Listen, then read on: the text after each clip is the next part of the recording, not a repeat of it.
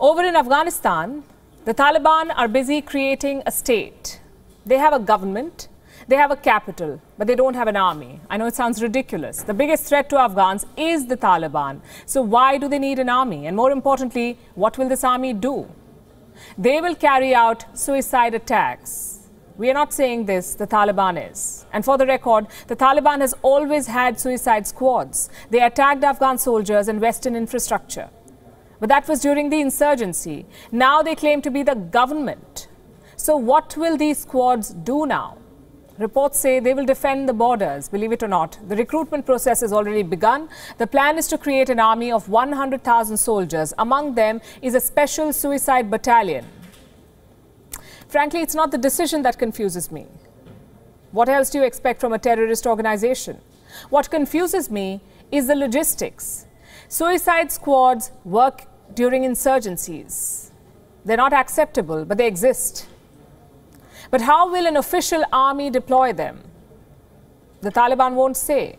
But reports claim some suicide bombers are already on the job. They have reached the northeastern border with China and Tajikistan. I'm sure Beijing is surprised and saddened. All that tacit support, all of those funds, and what do they get in return? Suicide bombers at their border. We don't expect anything less from the Taliban. Do you remember their parade in September? Their terrorists were marching in formation. They were flaunting their shiny American arsenal. But one weapon stood out. It was a suicide vest. It was their most potent weapon during the insurgency.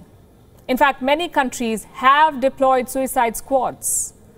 But those were different times, different intentions. Japan, for instance, perfected the system during the Second World War. They had special kamikaze pilots. These pilots did not drop bombs. They were the bomb. They would crash their planes into Allied vessels, killing themselves and the target. Around 3,800 kamikaze pilots died during the Second World War. In 2006, reports emerged of an Iranian suicide squad. 40,000 trained attackers ready to sacrifice themselves. This was Iran's way of protecting its nuclear program. Their threat was simple. If the West attacks our nuclear sites, our suicide bombers will attack you. North Korea does the same. They recruit young women to seduce and kill targets. It doesn't matter if they stay alive. Completing the mission is more important.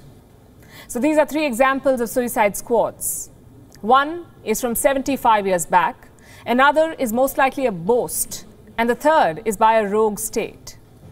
Frankly, now it makes sense. The Taliban is a mix of all of these three examples. Outdated mindset, boastful, and rogue. But this attitude has real-world consequences. Most of these suicide bombers are young. Reports say as young as 20. They come from poor families, mostly with no education. The Taliban recruits them, brainwashes them, and pushes them into the battlefield. But who will they fight? The Taliban has complete control over Afghanistan. The Western troops are long gone. So who's the enemy? Perhaps these lifeless dolls. That's right. Meet the Taliban's newest enemy, mannequins. Not all mannequins, just the female ones. The Taliban says these lifeless dolls are un-Islamic. Their solution? To chop off their heads. Videos like this one are popping up across Afghanistan. Shopkeepers are beheading their mannequins. I know it looks comical, but think about the hatred here. Afghan women have been denied jobs. They've been denied education. They can't even travel alone, but the Taliban are not satisfied. They're now targeting anything that resembles a woman. Mannequins, idols, everything. None of this is sanctioned by Islam, by the way.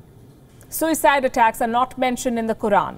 Martyrs are celebrated, yes, but it doesn't encourage suicide for martyrdom. So why is the Taliban doing it? Because none of this is about religion. It is about power and ruthlessness. Here's an old commentary about Afghanistan's neighbor Pakistan. They say Pakistan is an army with a state. You could say something similar about Afghanistan now. It's a terrorist with a state.